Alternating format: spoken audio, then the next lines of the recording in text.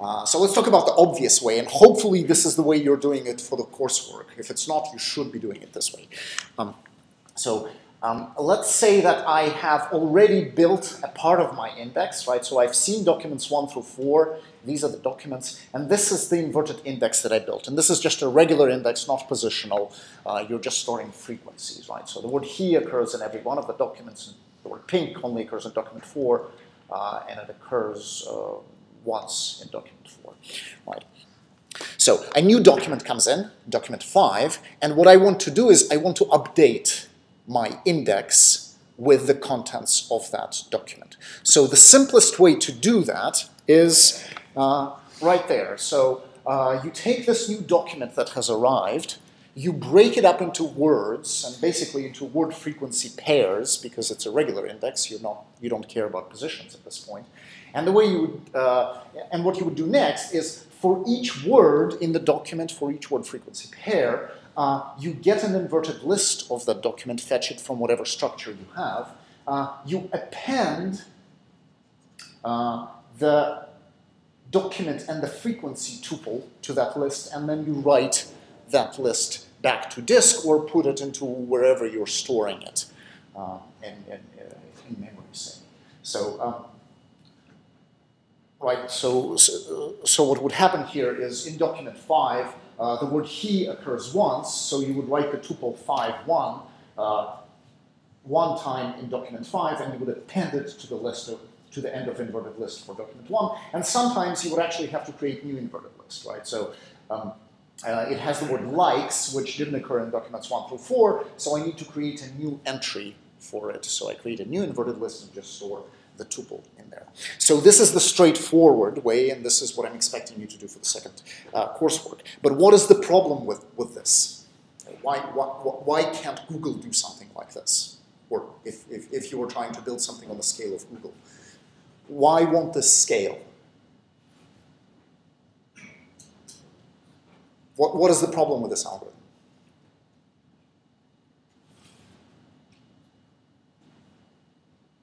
But it extends infinitely?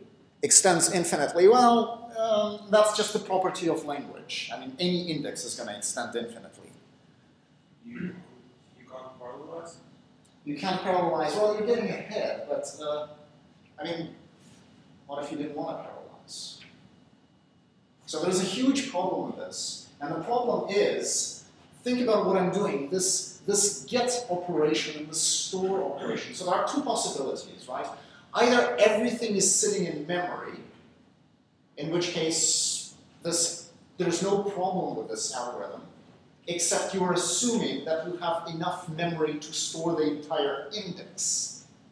Okay? And the index is not a list of documents. Like, we're not talking about the cost that we have for term at a time, where you have one float for each document that you have in a collection. No, you're talking about much more. You're talking about a tuple for each post. So if you have 20 billion documents and each of them has 1,000 tuples and each tuple is 8 bytes, what are you looking for memory-wise? Not going to work. So this cannot fit in memory. Now suppose you're clever and you are actually storing them on disk, right? If you're storing them on disk, think about what you're doing. For each word that comes in, you are fetching an inverted list from disk, appending something to it, and what are you appending?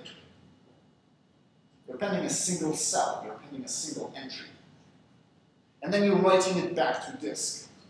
Right? That is really, really wasteful. You're reading a bunch of stuff from disk, you're appending one number to it, and you're dumping it back to disk. So this is very, very, very inefficient.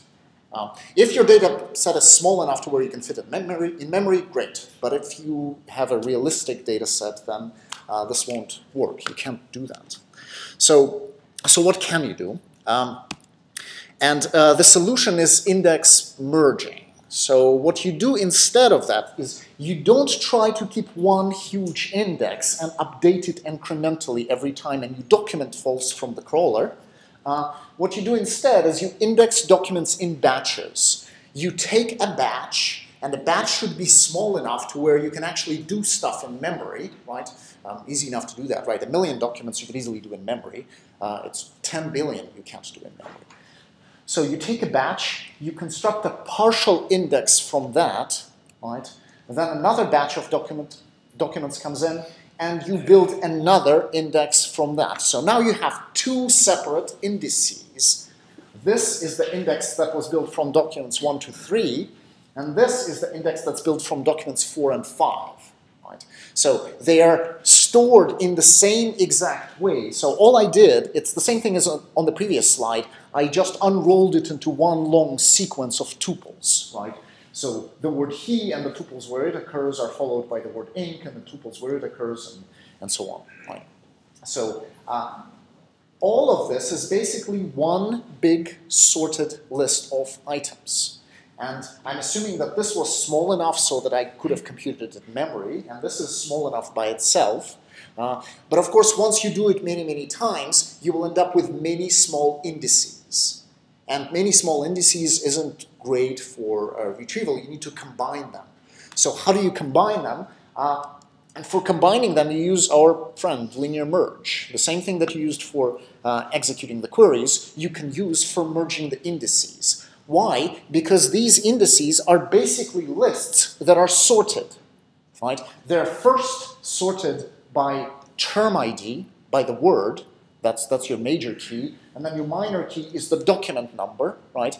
And then the tertiary key would be the position, if we were storing positions. But this time we're not storing positions, we're just storing frequencies. Right? So the list is sorted first by term and then by document, and you have tuples. So all you need to do is you just need to merge those lists. And we know that that is an operation that can be done efficiently without random access, right? We have 2 sorted lists. All we need to do is we need to pre-cache a certain amount of one list, pre-cache a certain amount of the second list, merge them, and then fetch more from each one of the lists, right?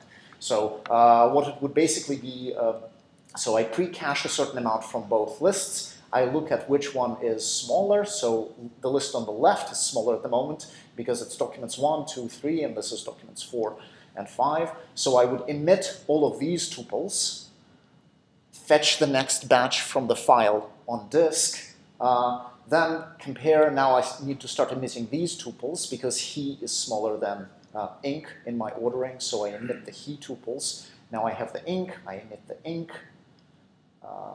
Thing versus ink, I'm going to emit the ink, and this is the result. I'm just writing them into a single file. Now I have a new term, the term likes, which didn't occur in the old index, and that is smaller than thing, which is the next entry on the left. So I would emit the likes, and so on. So you just can continue this way. Right? So it should be evident to you that in this way, you can merge arbitrarily large indices together. And all you need to store in memory at a time is just this window. And this window, of course, you can make it arbitrarily small. And if the lists are stored sequentially, then you're not alternating too much between them. Right? This window serves as a buffer in a way, so you're not doing too much in terms of random I/O.